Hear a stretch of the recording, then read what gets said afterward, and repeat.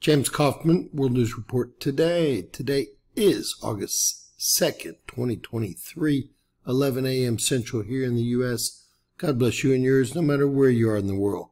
Please subscribe, give us a thumbs up, ring that bell for critical future updates. So far today, we've had 3 M flares.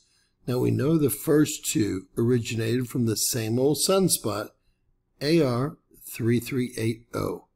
We're going to take a look together at the third flare that's just occurred and see how large it was and where it originated.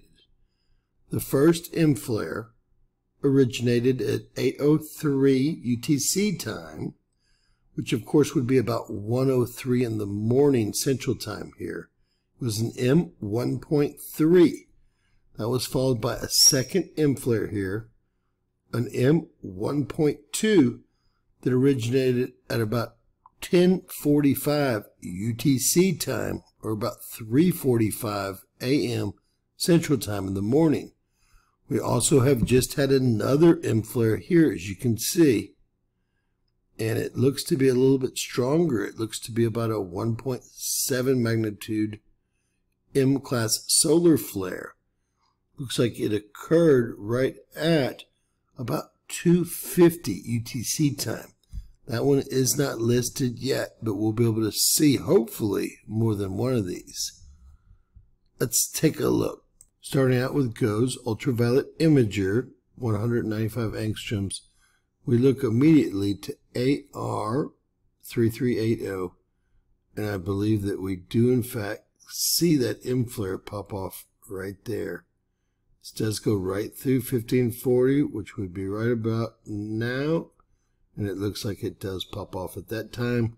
So all 3 M flares originated from sunspot AR 3380, although we have lots of other active sunspots on the solar disk. Only AR 3380 is complex. It is beta gamma, not beta delta gamma, but fairly complex. These sunspots appear to become more complex as they turn towards the western limb and are facing the gas giants. So we can expect several of these other sunspots to become more complex and start to flare.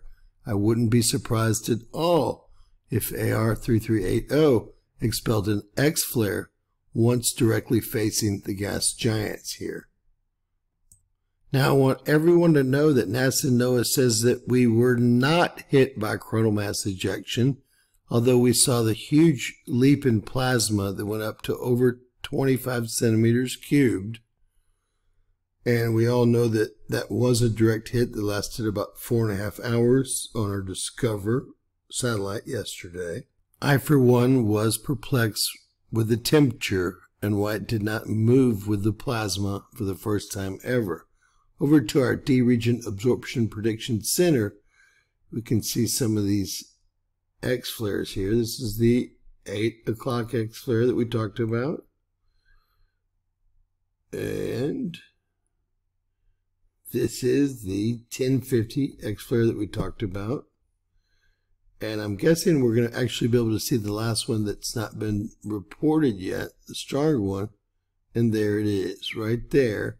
It's going to be over mostly the Atlantic Ocean, the Caribbean, and the very, northern part, Venezuela perhaps, of South America.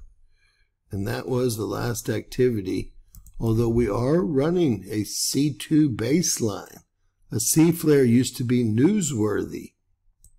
Taking a look at the sunspots, this was just taken. You can see 3380 over here becoming very complex as it faces the gas giants on our western limb. I know that looks like our eastern limb, but actually they flipped the image here. Then we have 3384, 3386. It looks like it's becoming complex.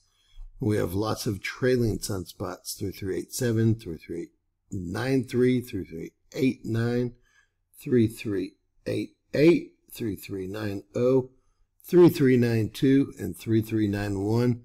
Additional sunspots are coming around the limb and should be named shortly. Wow.